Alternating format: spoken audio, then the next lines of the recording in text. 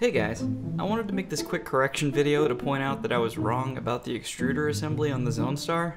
It does come with the necessary parts to make it work, but the PDF instructions don't really show how to assemble the extruder, and the QR code to the extruder assembly video pretty much just took me to a video that said it contained content that isn't available in my country.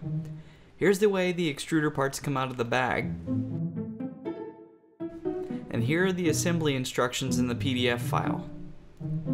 Apparently the larger M5 screw is intended to sit in the recess of the moving side of the extruder with the threads inside of the spring. Then the smaller screw behind it just pushes against the M5 screw to allow you to tension the spring.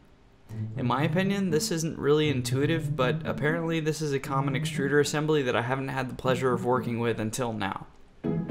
Thanks to Kent Campbell for pointing out that I screwed that up. Otherwise, I probably wouldn't have given it a second thought.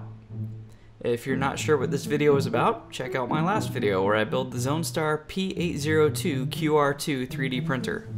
Anyway, I hope you guys are having a great day, and as always, thanks for watching, and I'll see you guys next time.